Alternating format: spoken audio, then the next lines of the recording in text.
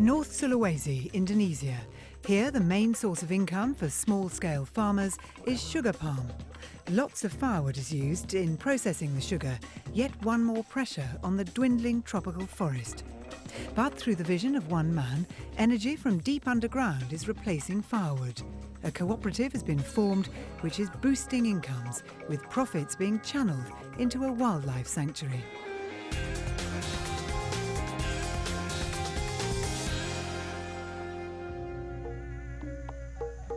Sugar palms.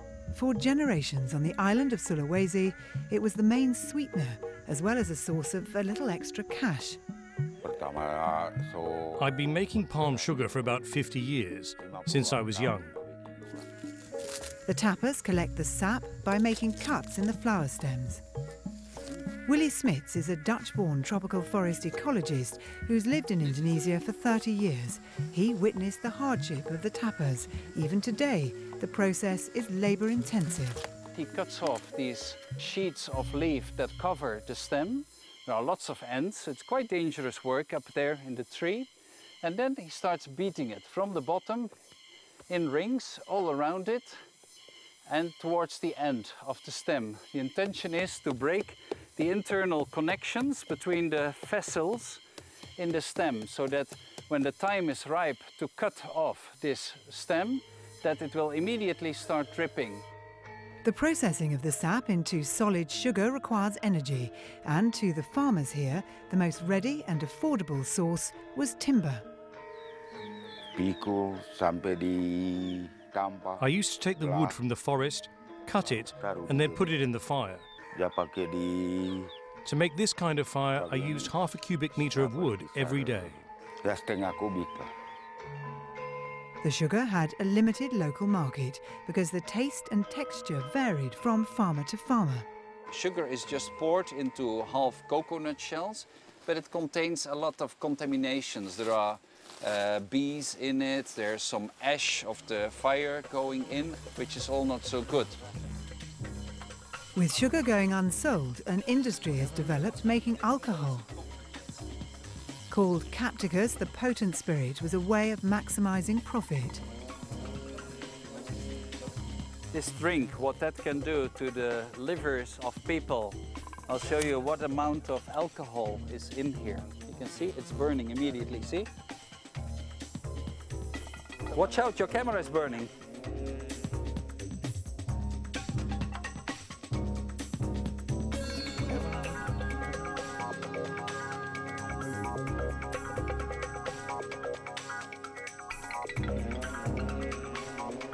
In 2006, Willie Smits set up the Masarang Foundation to wean farmer tappers from firewood and the moonshine.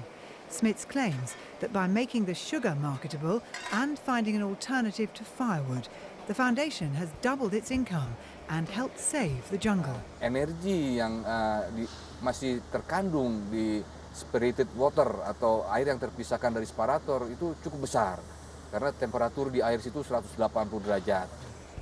The Pertamina power station started operating in 1996. It's powered by geothermal heat, a limitless form of energy from beneath the Earth's crust. Willie Smits realised the waste steam could be used to heat the pans used for traditional sugar production. So he organised for the steam to be piped to the Masarang sugar factory. Here, instead of burning wood to heat the pans, the steam does it, saving, it's estimated, more than 200,000 trees a year. And it's the first for us in Indonesia that we utilize our steam energy right to the people, straight to the people for social corporate responsibility. The steam is only passing through the factory and we only extract the heat, nothing else. And we are actually helping the electricity company to produce more water that can be re-injected to produce more electricity in the future. So it's a true win-win solution. 200,000 trees less cut by the farmers, and these people are being helped in cooling their water, and the whole environment benefits as a result. Kenapa saya memilih Pak Willie sebagai partner? Karena Yayasan Masarang ini adalah suatu yayasan lingkungan hidup yang non-profit, yang tidak mencari keuntungan. Dan kemudian keuntungan itu di akhir tahun setelah dikurangi dengan biaya produksi dibagikan semuanya kepada masyarakat. Sekarang ini kata Pak Willie itu sudah ada 6.285 petani. Bayangkan cukup banyak gitu. Kalau penghasilan mereka rata-rata 1,8 juta rupiah sudah berapa miliar yang didapat dari community development yang dilakukan oleh Pertamina dalam bentuk non-cash, bukan uang. This source of energy means that thousands of litres of sap can be processed in Masarang's factory. Ya, truk ini tiap hari beroperasional dalam Every day this truck travels around Tomohon, picking up the product and bringing it to the factory. dalam rangka untuk membawa hasil produksi ke pabrik. Yang diangkut setiap We routinely collect around 7,000 litres of sugar palm juice each day. It can be more or less. The farmers have also contributed their traditional knowledge to the processes used in the Masarang factory. This here is the bark of a tree that grows in the forest here. And this is what we use to preserve the palm juice. So other people didn't know it, but the local people knew. And it turns out we can also use it as a food conservative. So this is very, very interesting, the traditional know-how that local people have. Each farmer's product is tested for acidity and sugar content before being loaded onto the truck. Masarang now buys unprocessed sap from over 6,000 farmers. Each member of the cooperative has an equal say in decisions. When they join, each farmer makes a commitment to conserve the forest and wildlife. The environment has of course benefited most, not just because there's about 200,000 trees less cut every year to cook all that palm juice here, but also because the people have made a declaration that they, as members of the cooperative of Masarang, will protect the forest and the wildlife around Tomohon. The ethos is that you cannot look after the environment without taking care of people's needs.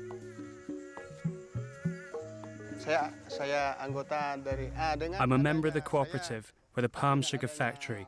My income has increased. Before we had the palm sugar factory, I made lump sugar and sold it for a very low price.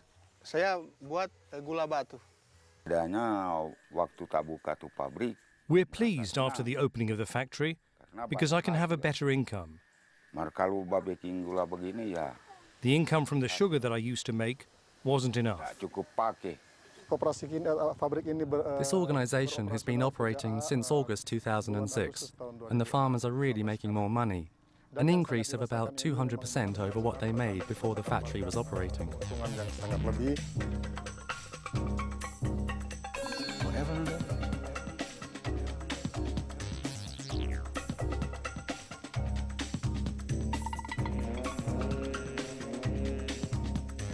Yang semula petani itu memasak air nira ini dengan kayu yang ditebangi dari hutan, mungkin ilegal juga gitu. Sekarang sudah tidak perlu melakukan itu. Sekarang menggunakan energi geothermal. Artinya itu bisa menyelamatkan hutan-hutan yang berada di sekitar area ini. At the factory, the tightly controlled process gives a consistent and marketable product. You have seen this done in the gardens, the traditional way. Here it is under clean conditions with the people wearing masks and no dirt can fall in. And we cook it in stainless steel pans that are again heated by geothermal steam. And at the same time we can arrange the water cooling temperature so we can keep it very stable and we can make a top quality product in this way. So what the factory is selling most is this kind of palm sugar that comes out of that machine right now and goes to the packaging machines. And this is exported all around the world.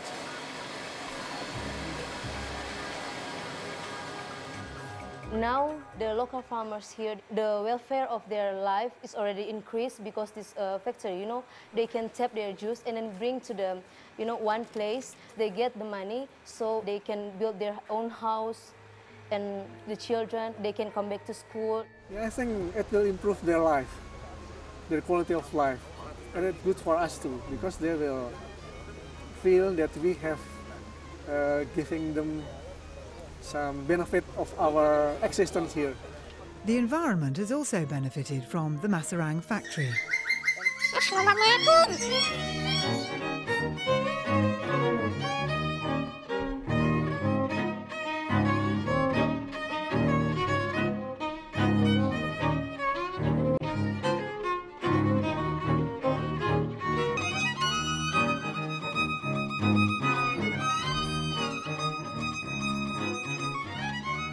Not so much that the hunters have now become sugar palm farmers, but the sugar palm farmers are everywhere in the forest tapping these palm trees, and they are telling the hunters, you are not passing by here with that protected bird in your hands there. Let it go, or we won't let you pass by here anymore if you do that again. So they have now become the forest rangers.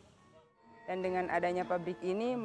the factory established, the people are motivated to replant. They replant the sugar palm trees in critical areas. And this action itself conserves the land. In addition to forestry, the Masarang Foundation helps support an animal rescue centre. Orangutans are not native to this part of Indonesia, but Sulawesi is a smuggling route for animals illegally sold as pets. Here, those that are seized are cared for and prepared to be returned to the wild. The animal sanctuary is just one example of the Masarang Foundation's multifaceted approach. Willie Smits hopes to expand in other directions too. We are here with the women that are also being helped by the foundation. There are 8,000 women that have enlisted themselves and that want to develop initiatives here. So it is our intention, if we would win the World Challenge, to give that money to the microcredit scheme to help all these women develop their skills and their own initiatives.